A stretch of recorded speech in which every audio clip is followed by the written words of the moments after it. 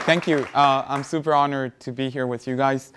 As Don mentioned, well, he didn't mention this. I left grad school at Carnegie Mellon to join Unext, which is the startup where I started working with Don and learning about design from him. And I was this computer scientist with not a lot of appreciation for design or understanding. And after that, after 4 or 5 years of working in that startup, I worked on my own and then joined Autodesk.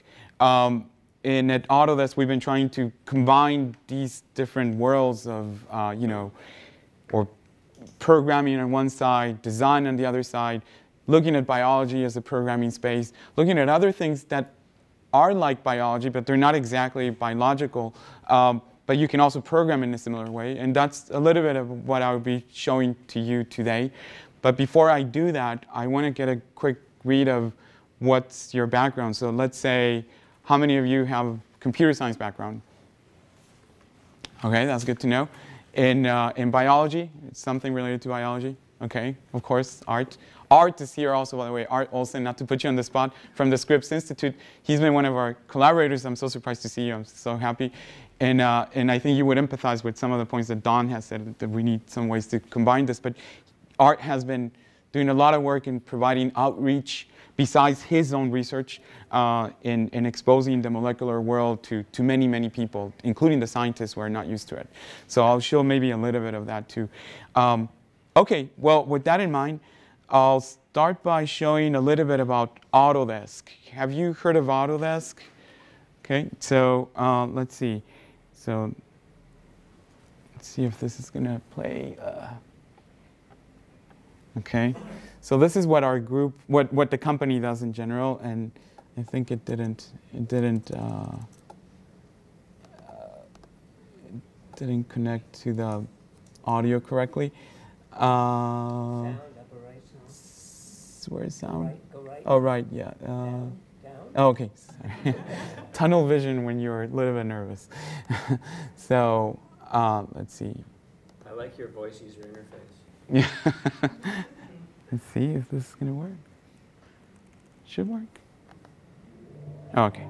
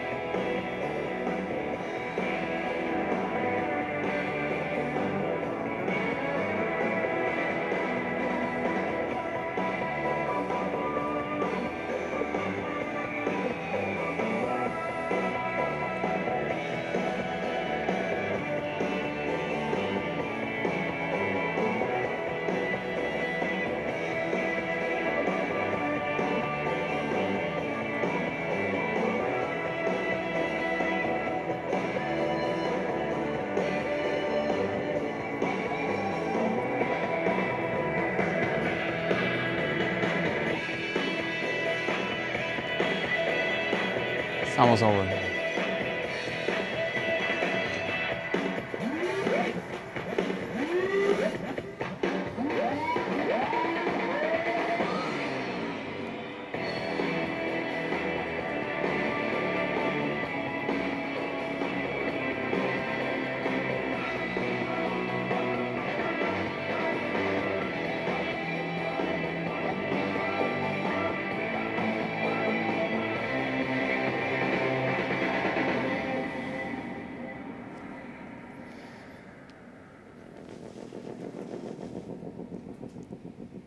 So that gives you a glimpse of the things we help people do.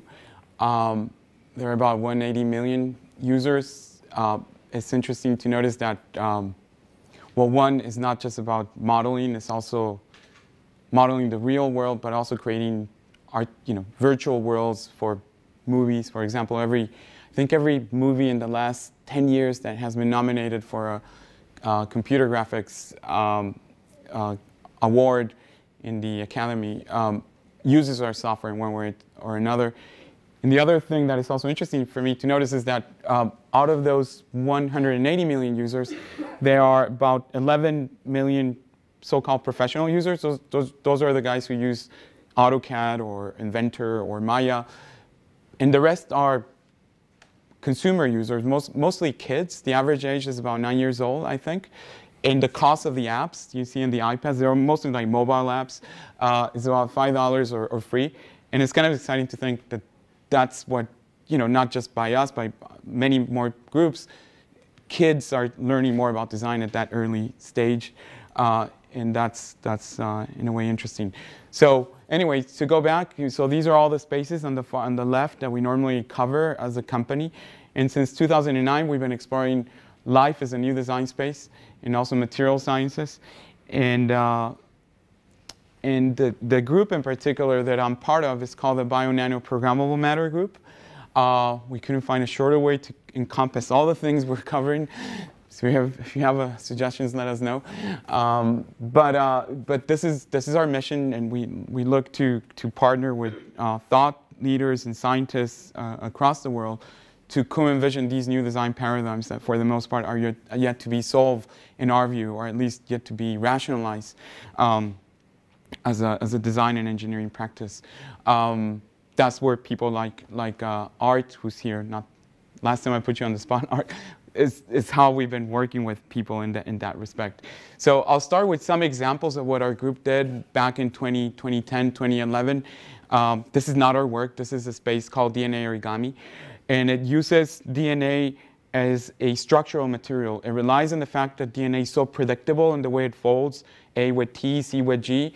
And people, since the early 1980s, with somebody his name is Ned Seaman, started to uncover the fact that because it's so predictable, you can create structures with that. In 2006, Paul Rutherman, who's a scientist at Caltech, provided the seminal paper that actually took the space of, actually conceived the word DNA origami and took that design space to a new level. And this is part of the work that results from that first paper. So basically, you can create these arbitrary structures at the nanoscale, right? So it's cool that you can create these nanostructures, and the perception might be by or especially in academia, is that those are cute and they are nanotoys at most, but that is changing right now. What is happening right now is that people are starting to rationalize more and more that the fact that you can control matter at the nanoscale, which is effectively what this is letting you do, and cell biology works at the nanoscale, enables you to interface with cell biology in ways that maybe we couldn't do so easily before. And again, this is work. Let me skip this slide. I'm going to show it next. This is, again, work now by another group. This is Sean Douglas, Ido Bachelet, and George Church. They took that further and they created this robot, this nanorobot, that carries these drugs inside of it. It's made out of DNA, so it's made out of the same technique that I just showed you before. But now it's been functionalized to be able to unload its cargo, which are these drugs, antibody fragments, only when the clamshell is open. So normally it's closed because of those locks, but when it's in the presence of a certain type of cell, it would be unlocked and release that payload. And that payload in particular, in the case of what their work, what they showed in a Petri dish, was to actually induce the death of the cells where that payload would be exposed to. And then, so that's your actuator mechanism. So then they added a sensor mechanism, which are the locks. So the locks would only be released in the presence of cancerous cells. So they fine-tuned the locks to say only release in the presence of cancerous cells. And of course, more specific to that, an acute case of leukemia, a certain marker in the surface of those cells. And therefore, they showed that you could selectively target cancerous cells. And even though it's done in an in vitro fashion, you would imagine, in the next 5-7 years, this technology could be used when you go to the doctor, and instead of having an invasive chemo treatment, you would have a very selective treatment that would maybe create a mild fever, and after that there are no more cancer cells. So that is not yet that happening, but it gives you a vector where this could go. Now, we're excited about this technology. We like to always show it because it's one of our first examples of our collaboration with other research groups, in the sense that we help create parts of the design software that can be used to create these types of structures. It was used after this initial structure was created, but you can see here an example of somebody designing schematically on the left, but being able to visualize the clamshell structure on the right. And those little orange points are the attachment points to the things you want to attach to, like the drug, the antibody fragments that were created. Again, it's a different way of thinking about design, in the sense that it's all self-assembling. Maybe that wasn't very obvious, but when I say that A binds with T, C with G, these structures self-assemble. But what is interesting is that if you didn't have software to streamline that process of design, and you had to work with these little rules and use, let's say, MATLAB or use something else to be able to gradually create your structures, it would take you a lot of time. So part of what we're trying to solve as people that have some understanding of design and trying to understand these new design spaces is, how do we descale these new domains so that you don't need to have 2 PhDs, one with biology, one with computer science, and be able to create value out of it. Another way of thinking about it is, imagine that the whole mobile industry today of applications that are built around your iPhone were based on the fact that you had to create all your applications using machine code or assembly code. There would just be such a small group of people being able to create those applications. So gradually, we're part of that ecosystem where our role seems to be to push the boundaries of how sophisticated can design tools become, so that more sophisticated technologies and applications can be created, which in turn create more sophisticated tools. So it's a loop, and we're excited to be part of it. So I'll skip this. This is how it actually looks. And I'm going to show you a demo that I just showed in the hour before, but I think most of you were not here before. But it gives you an idea of how this different kind of design thinking may work, and I'll play it along. And Don, I'm sorry, you're going to see it again, if that's okay with you. So I mentioned that it's a bottom-up approach to design. So you have these rules, like in DNA, A with T, C with G.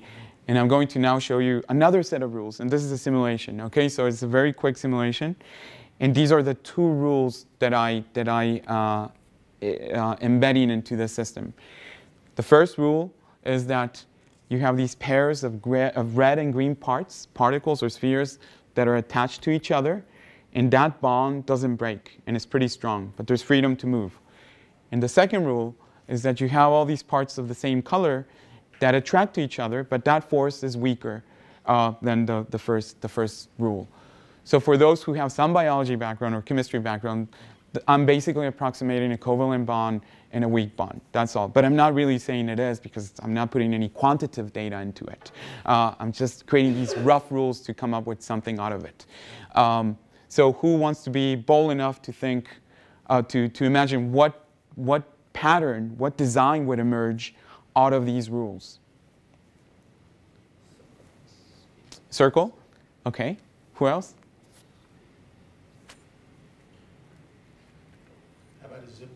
A zipper. Okay, awesome. So, so I'll just play it. So this is just live on my computer, and you can see it creates these stripes, which equate to, let's say, something like a diblock copolymer that I'm not going to go in detail, but it behaves like this because you have equal concentrations of one material versus the other, and everything is exactly the same. But I can turn, I can I can use this to inquire on what other things I might imagine happening. So for example, now I'm going to turn off the force that attracts the red parts, and this one is actually easier.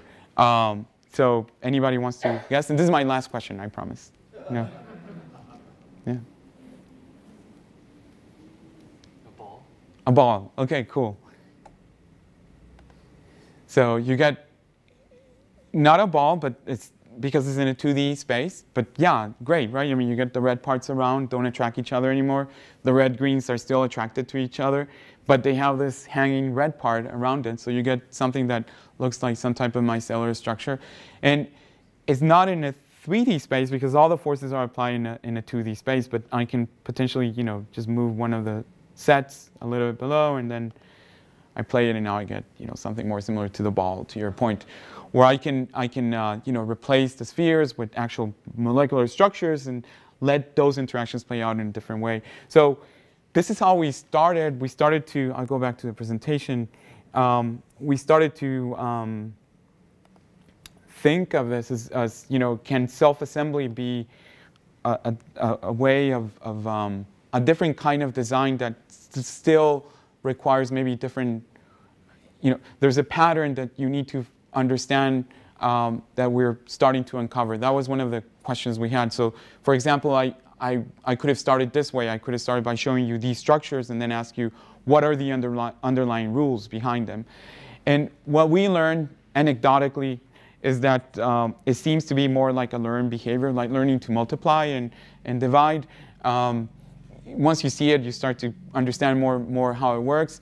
And also, anecdotally, it seems that we as adults feel, you know, if there is a notion of a self-assembly IQ, we adults tend to have a low self-assembly IQ. And kids, for some reason, maybe because they try really hard until they find it, they can quickly converge to the pattern, at least anecdotally. I don't think we've done this in any scientific way.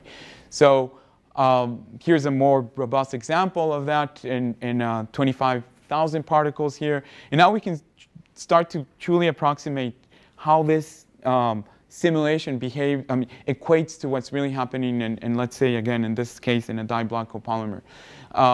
Here are more examples. This is a liquid crystalline polymer, and 2 parameters were changed. And it's kind of fun to see how, you know, live, like in live simulation, you can see how the patterns change dramatically. And that's important even at our scale, because to the extent that this represents the faces of a material, these different faces translate into different properties of that material. How elastic that material is, how stiff it is. So being able to get this multi-scale understanding of a particular design space seems important. And these are things that, you know, scientists have been researching for many, many decades. And all we're trying to do is come up with rough approximations of those simulations and see if we can get some way to inform or bias our design direction. Here are more examples. I'm going to skip it just to move ahead. And so back in 2012, we started working. So Art, you're there. So we started working with a number of different people, and we soon realized that wouldn't scale. We created great collaborations, but that wouldn't scale because the space is so virgin. I mean, biology is a design space, or material science is a design space. There's so many opportunities out there. And we, being a software company, we said, well, we're going to then create a platform that we're going to call Project Cyborg, and we're going to have the following design goals for it. So we want it to be end-to-end. We want it to be multi-scale, multi-domain. We wanted to help descale the space so that more people can be involved in the solutions that seem to be so fundamental to you know, more than creating the next Angry Birds app. And like, for example, a cancer therapeutics application that we can help people create that. We want it to be open. We wanted to use computation not just locally on your computer, but on the cloud. So that was very important. But we also wanted to harness biology as another source of computation. And I put biology in brackets because biology and other kinds of matter that we can program as well. And ultimately, we wanted to help upgrade these new domains like synthetic biology, like 4D printing, bioprinting, etc., into a more mature design and engineering practice that is subject to repeatable processes, that is subject to all these things that we take for granted in a way in spaces like manufacturing and architecture and so on. So that's how we started, and I mean, a little bit on the biology as a source of computation. On the left, there's a data center, with all these servers. On the right, that's not a data center. Those are pre-readers, TCAN pre-readers of biological samples. And we like to put them both co-located because, eventually we'll get to a point where they're both seamlessly taken as different sources of computation. So this is the space we're covering in our group, from inorganic to organic, from nano to human scale. I show you a little bit of the things we did on the bio-nano side, and I'll finish by showing you a little bit of other spaces too. This is a work done with MIT, with Skylar Tibbetts. I'm going to play it really fast. I'm not going to let it play. But what is interesting about this project is it combines new hardware, new wetware, new software to be able to create these sensors that one designs in Cyborg, which is, again, now everything I'm showing you is now done in Cyborg. So one just paints some pattern in this grid, and that pattern is then translated into the actual molecular representation of what we need to put to be able to then sense a certain molecule of interest. So the team that we work with had to hack an inkjet printer to be able to introduce these new kinds of reagents. But bottom line, what this means is that even though this was a proof of concept, you can imagine a future where using something like this, you can print, let's say, the surface of a wall, and when a certain molecule of interest, a pollutant or something like that would be present, that pattern would be visible, or on your gear, or on whatever you're interested in. And what you saw over there was the game of life. If you're familiar, do you know what the game of life is? I mean, okay, cool. So what that was trying to show is that you can also superimpose those displays and then be the input to the other, and then start to create some type of computation or state machine into it. So again, this is a proof of concept. This is done by, we help create the software for it, but this is done by Skylar Tibbetts in the Little Devices Lab at MIT. And I think is an interesting example to show you guys about what's going on. Also with Skylar, we started to work with programmable materials. This is still human scale, lifelike behavior. This is a spoiler of a car using carbon fiber. And you can see it changes based on environmental conditions. Let me change more. Let me move really quick. Here's, sorry. Okay, well, let me pause it and then. So just one quick note on. Oops, no way to pause it. Okay, I'll pause it. So quickly, what was going on in the slide before is, if you think about manufacturing today, many people will think of robotics, electronics, etc. What Skylar, and we're helping him to some extent, are thinking, all of us are thinking, is to think of manufacturing as a world where sensors and actuators are ingrained in the materials themselves.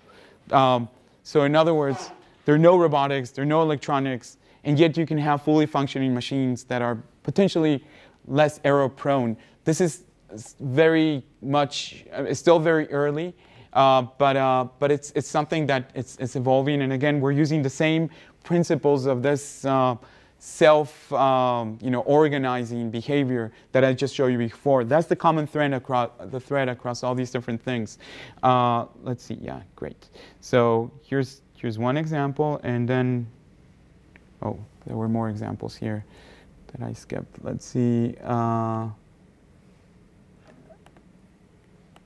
Here's this one in particular. It's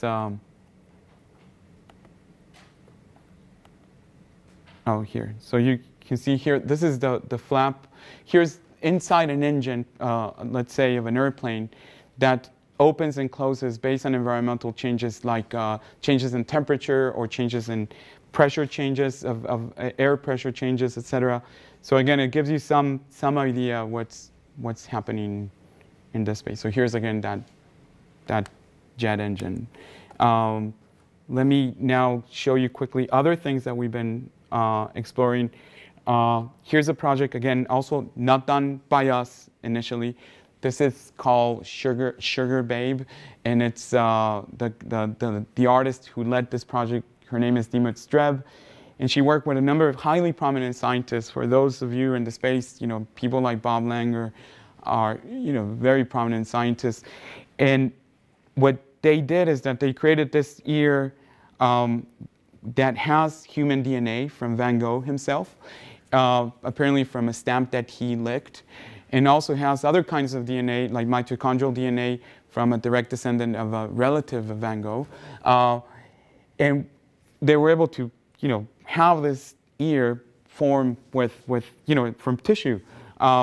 So what we are working with some of these same researchers, especially Dimut and Charles Bacanti over there, is that we're creating a design space in Cyborg that allows somebody to just design an arbitrary structure that is then translated through a number of steps into the code that needs to go into the bioprinter that we're also hacking to be able to print tissue, okay? Or not tissue, to print cells that would eventually fuse into forming tissue.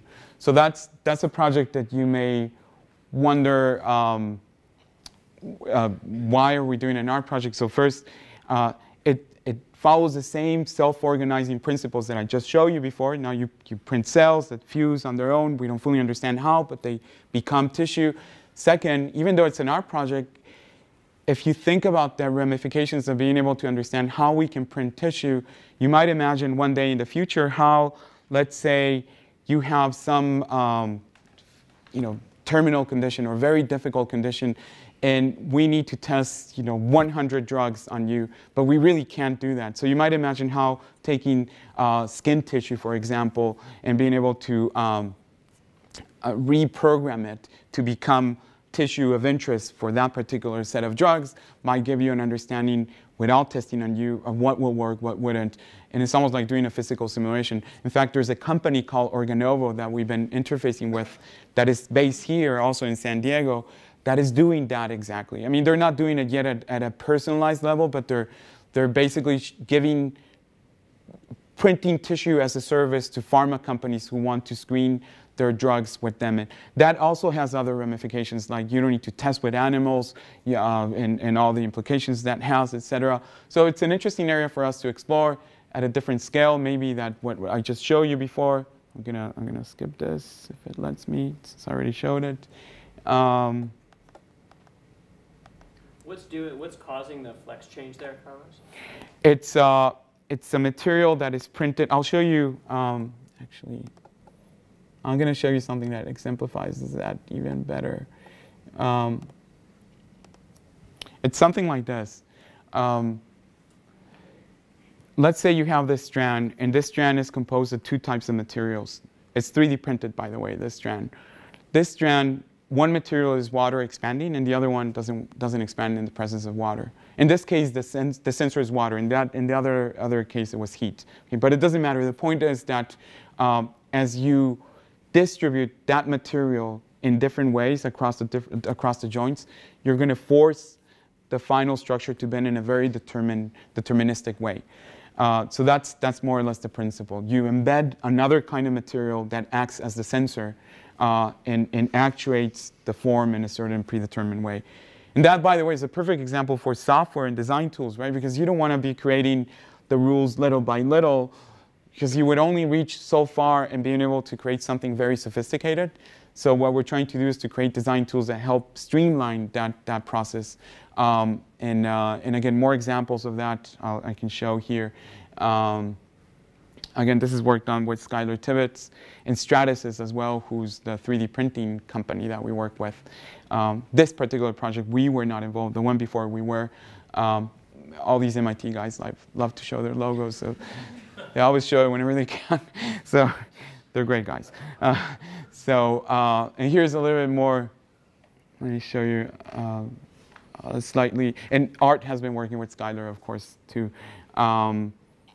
Here's another example that it shows you a little bit in more detail how sophisticated these structures can be. So it starts to become, I mean, you can maybe see why we're saying gradually this will become more of an engineering space that we will learn how to master. In fact, what I didn't show is one example where we have these self-assembly kits that Skylar and Art did together. I wish I should show it at some point later.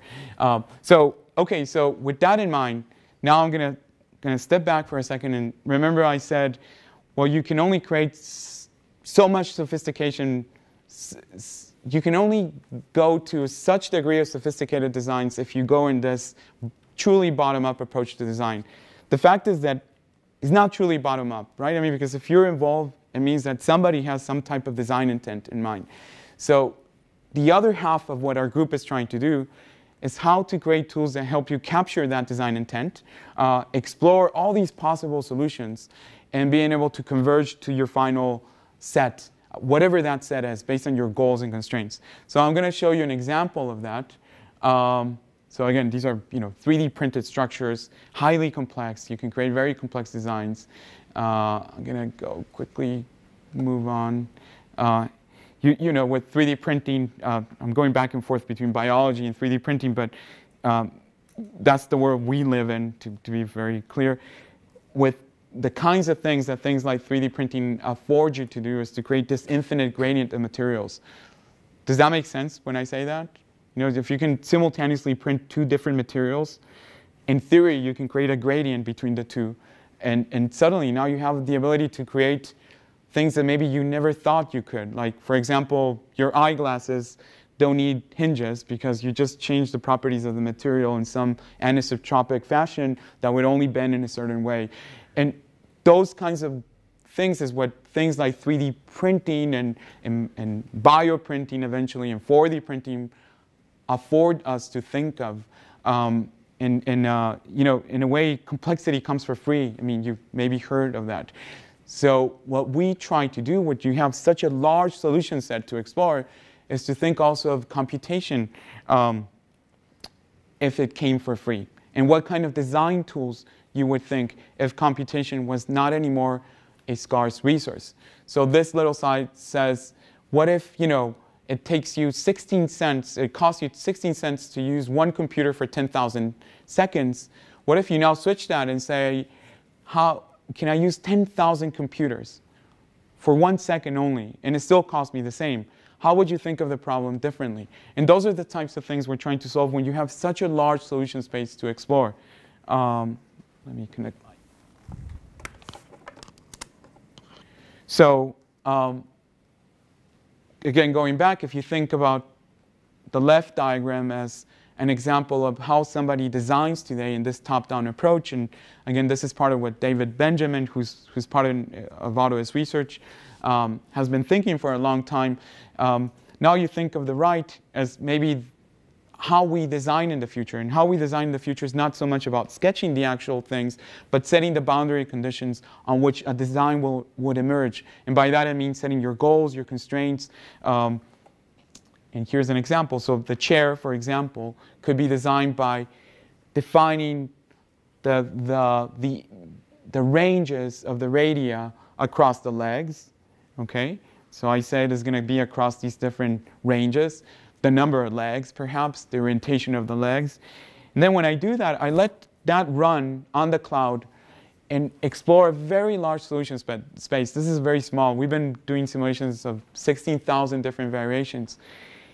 But you can see, if you don't have design tools, how are you going to discriminate from this space? It's really difficult. So I wouldn't say we're there, but we're starting to uncover that design space. And we're starting to create new ways, and again, working with David, who's been working on this space for 10 years, how to identify and discriminate your goals. Let's say your goals were, how can I reduce weight but keep my structural strength, right? And keep in mind, talking about non-biological things. This is manufacturing. It just happens to be that they're converging.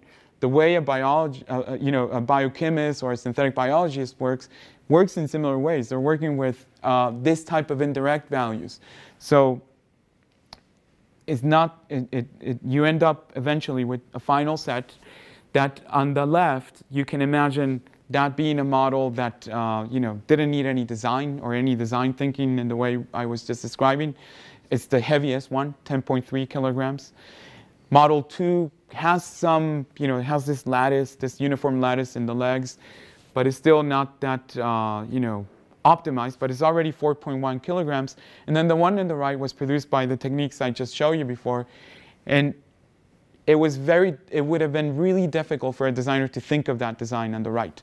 So what is the role for design in that world where you're not going to directly design it, you're not going to create the most beautiful design that Don would approve, but you're going to create the boundary conditions for that design to emerge. And again, I keep mentioning to the manufacturing space because that's a comfortable space that we can all understand. So here's an example of something we did on Project Cyborg. It's an application called Project Make It Lighter. And you start in a 3D modeling tool. You create this roof. You do some modifications on it, so your typical top-down approach to design. And then you save that file as an STL file or a step file, and now you go into Cyborg, and you upload that file. And think of what's going on here. That file is tessellated, is run through an algorithm that tessellates it and simulates the final structure. Oh, it creates a mesh. It creates a mesh it creates a lattice out of that structure. And now that blue, that purple island, what it's doing is that one pass takes it as your unit of evaluation. One pass of it just creates one design. The fact that it's in that island iterates that design over and over thousands of times, even hundreds of times, and tries to converge to a final set. And here's one top final set, or one set that represents extremes in this case. So the one in the center might be the most optimal. You can see how in the seams the algorithm converged to creating more density because that's where it would have more strength that would need to be applied.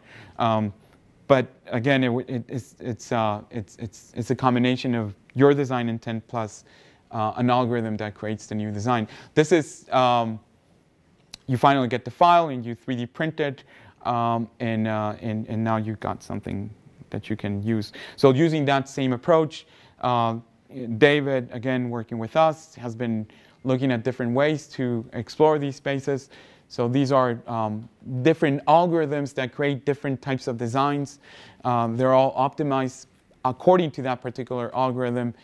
And you can see here. And now I'm going to show you a slightly different variation, not done with David, done with a different group. Now you're not just printing something that remains static. Now you're going to do something that is more related to a concept called 4D printing, although this is not exactly 4D printing, but it's still a programmable material. So here, same pattern as I showed you before, you design something in a 3D tool, you import it. This is not anymore Make It Lighter. This is another app built on Cyborg. Using a similar process, what you created is the origami representation of that shape. So it creates from a 3D, a 2D representation, and it cuts it in a way that then, if you use a certain type of material, you put it in an oven, for example, it would eventually fall as 8x, so it's pretty slow, according to your design specification. But you started from a top-down approach, and the software created that bottom-up representation of it. Here's another example. Let me just move quickly. Here's the prototypical bunny that shows in every computer science lecture, or at least on a SIGGRAPH lecture. And you can see here the work. So this is work done first by one of our team members when he was at MIT with Daniela Russ. This is their work. And then we just took those algorithms and put it into Cyborg. And now we can recreate that and predict what else you want to do next. So that's the pattern that we're looking to do with this platform. We're not looking to create totally new knowledge. We're trying to have people put their knowledge into the platform and then connect it all in these end-to-end solutions. So I'm going to see what else I can show you that might be interesting and then finish pretty quickly. So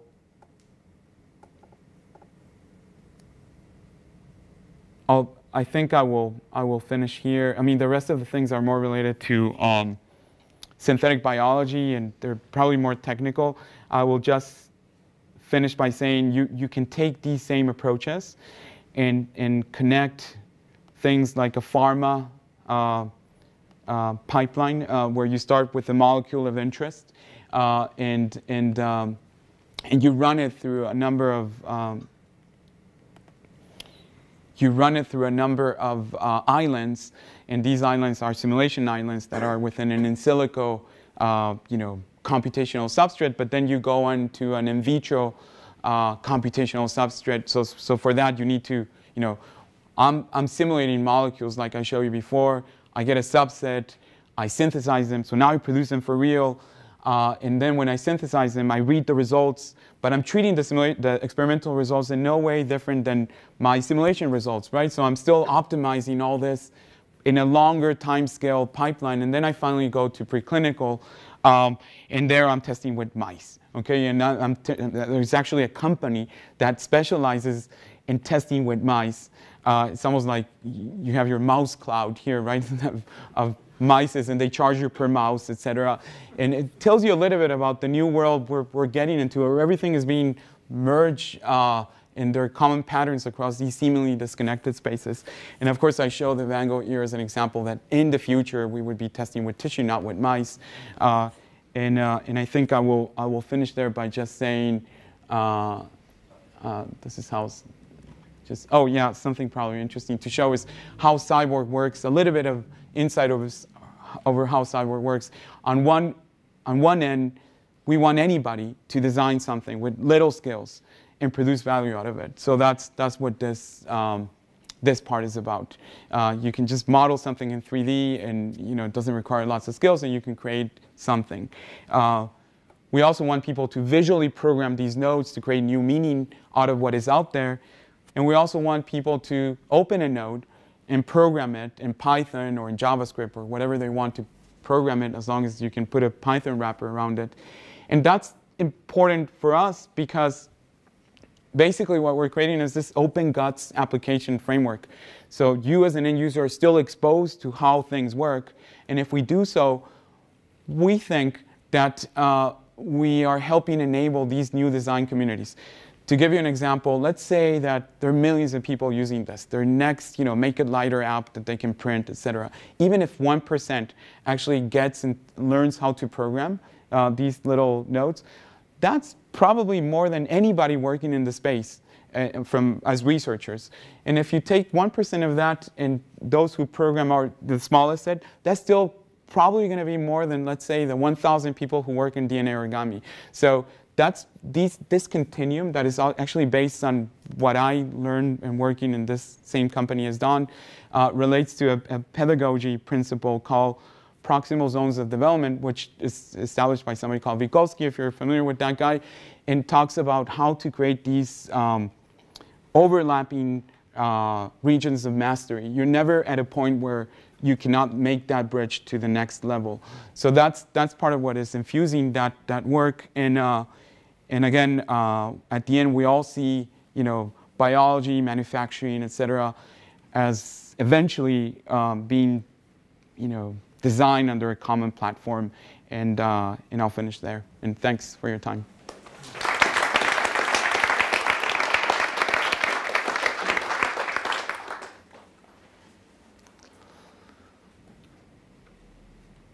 Yeah.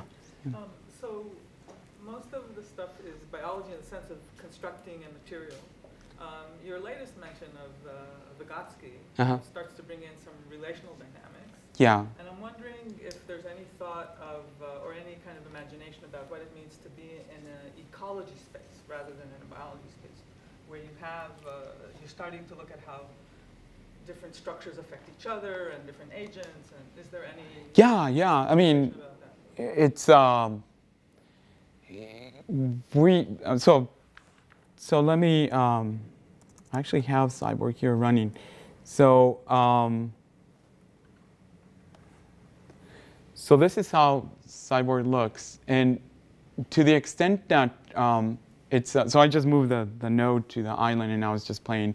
But I can program anything I want in it. It's just a programming environment that gives you hooks to lots of computation, and gives you hooks to optimization services that you can use on top of that lots of computation that you can use. So I can double click, let's say, the unfold algorithm. But can you take like two chains and have them affect each other? Yeah, I mean, to the extent that it's just a programming environment, you can do that.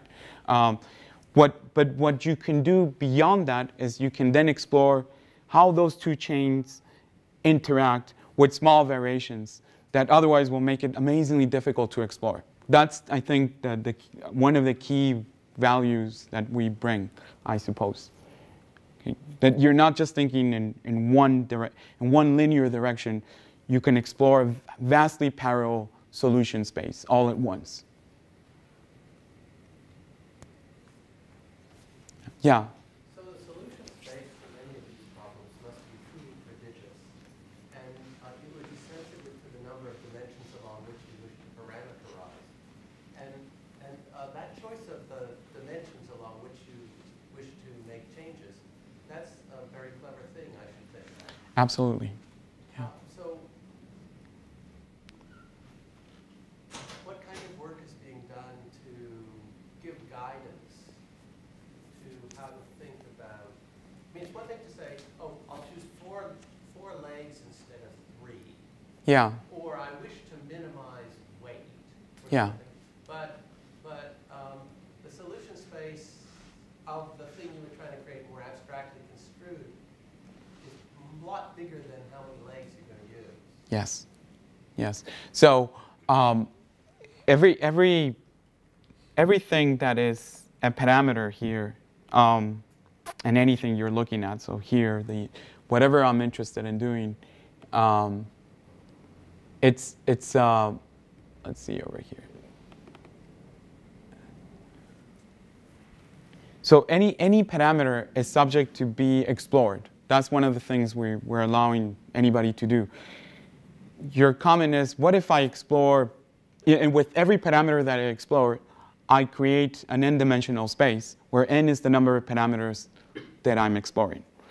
So as I'm adding more and more parameters to explore, how can we provide guidance, I think you said, to the user who's not an optimization expert and really wants to solve some particular problem without necessarily understanding all the dynamics that are going on?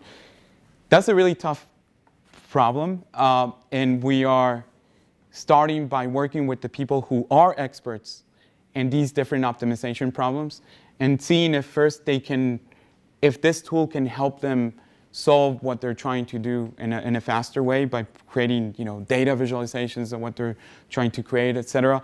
I think to be able to say that anybody can optimize a highly complex problem by doing more than just setting the high-level goals, it's a little bit more of a difficult task at this point. At the very least, it means to me, at least today, that there's no specific framework that you can, without specializing it, will work exactly as it is for any kind of problem. What I mean by that is that, for example, the search algorithm to search through that solution space cannot be the same across different domains or different problem sets. So how you need to, today at least, understand a little bit more about that search algorithm to be able to come up with an optimal set. Yes. Related to that, let me ask a second question. The visualization of the results. Mm-hmm. For concreteness, let's take the 10,000 of chairs. Yeah. Four-legged thing. Do you have a separate tool for visualizing the n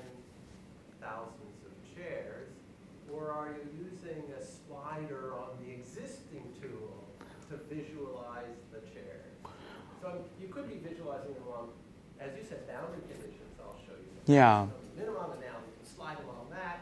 You could do that, but a lot of the interest could come through good visualizations of the space. Absolutely. Yeah. Is there a tool for building? Yes, we're building those tools right now. Here's an example. You can see it is all, like not very clear, but here are examples of work that we, taken from people like David Benjamin and embedding in our tools right now. You can see here in the example of the chair how you're exploring, in this case, displacement versus amount of material. So you can equate amount of material to weight, and displacement to structural strength. Does that make sense? You apply a force against it, and then you can see here against the different designs, you see how each of these solutions plays out. So it's not showing 1,000 yet, but you can see a lot of it right now.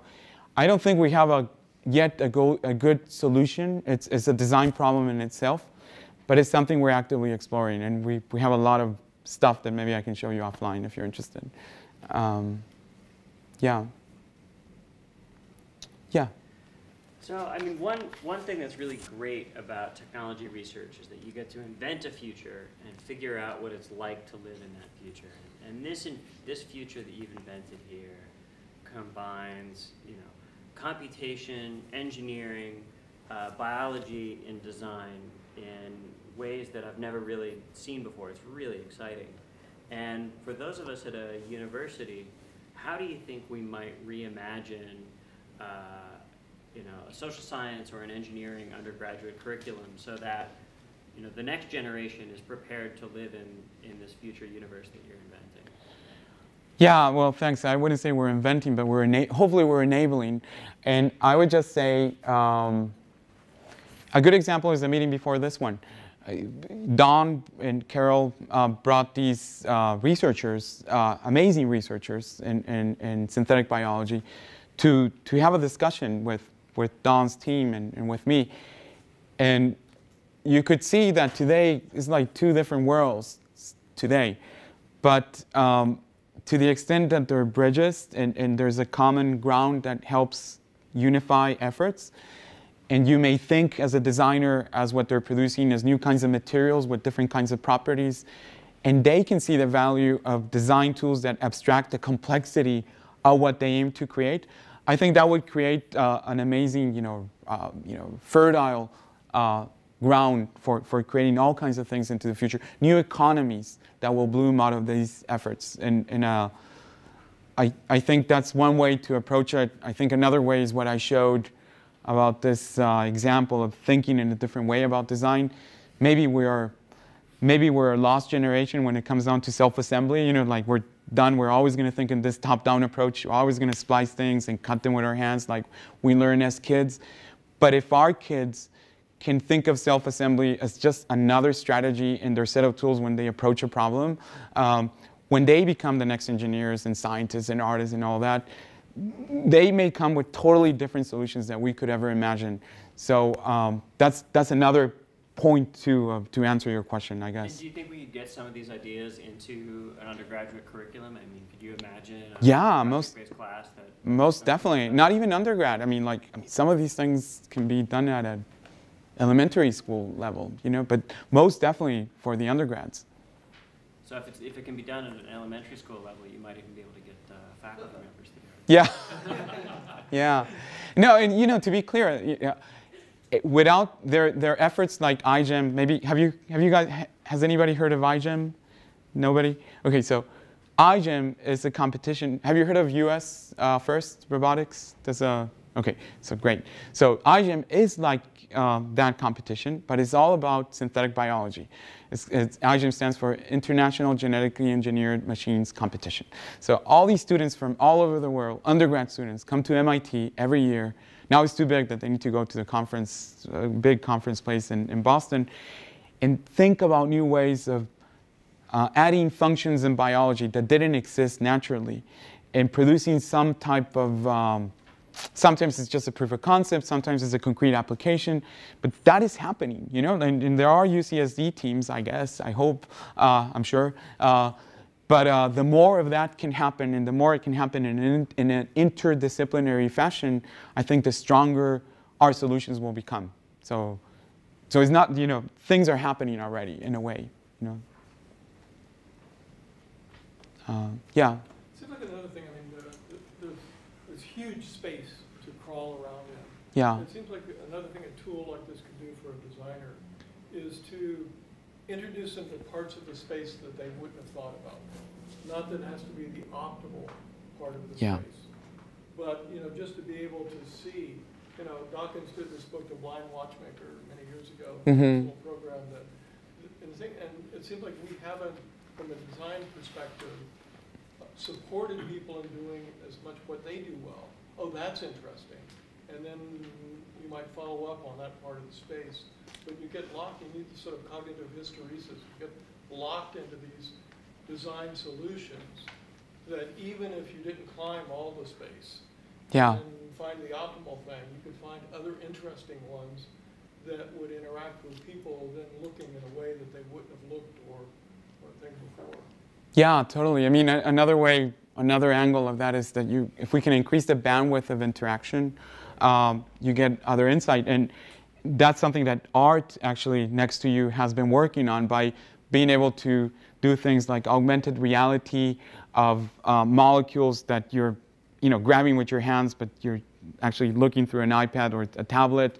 And just the fact of having that angle and that perspective, it gives insight that normally people don't have when they're working in that space. So it's, I completely agree with you. I don't know, Art, do you want to add to that? I mean, you're... No, not really.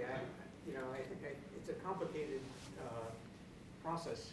And I think one of the issues, I think, is that there's a lot of disparate knowledge that goes into these different islands of function. And I think the real problem is kind of integrating that knowledge. And I mean, it's possible that this tool could do that if there were, what's not clear to me is how, you know, so you get into this environment. Yeah. And you define a problem in the design space. How does that get captured and transferred to other people? Right. In other words, will there be kind of a repository of design solutions and approaches that will enable people to use things that they may not have thought of? Yes, exactly. That's part of the goals of what we're trying to do. That's why it's... How will you accomplish that? Because, you know, there's a lot of intellectual property that... Yeah, that's true. So some of the things we're exploring is, you know, let's say here's something we're doing or we're proposing for a DARPA grant led by UC Boulder, Ryan Gale. And each of these nodes, it's a different tool. And in fact, connecting to your work, let's say we have a molecular viewer here, and it happens to have some library that you want to charge for.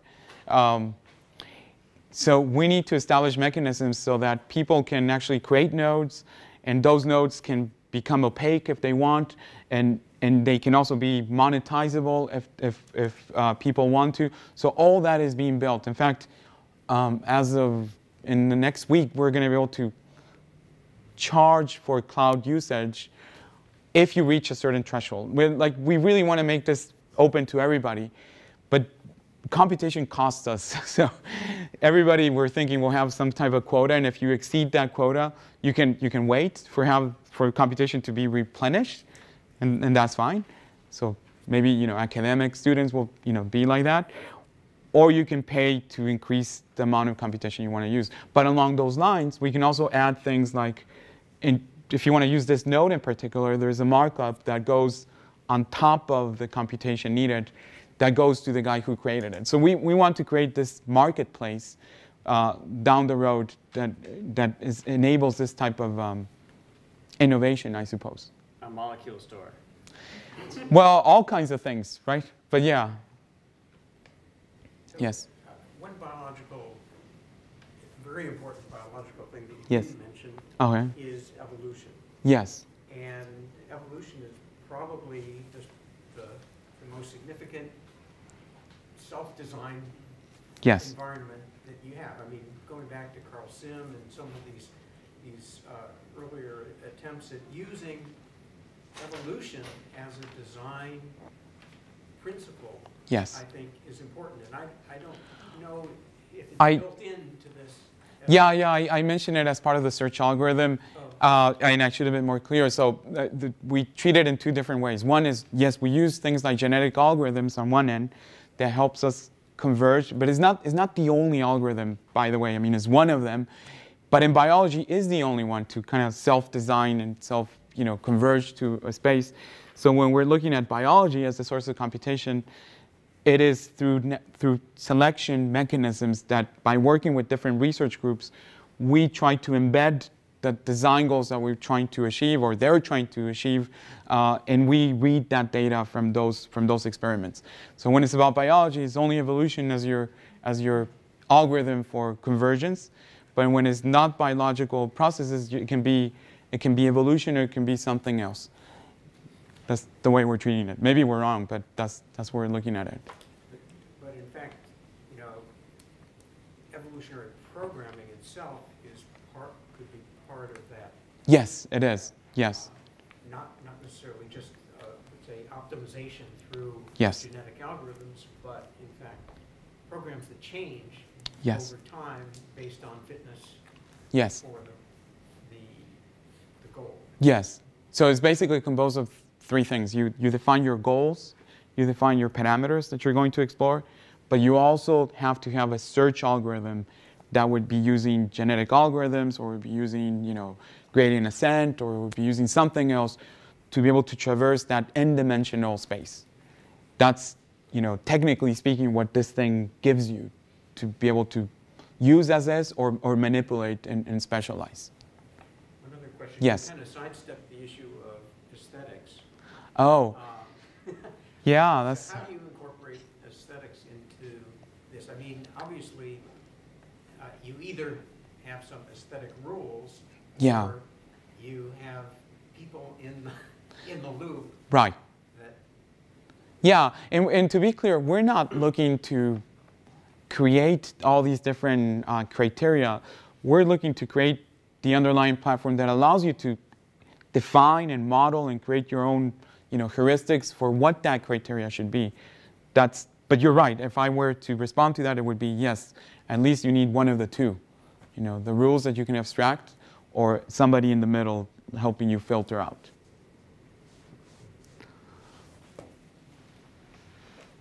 All right, well, let's thank Carlos. Thank you.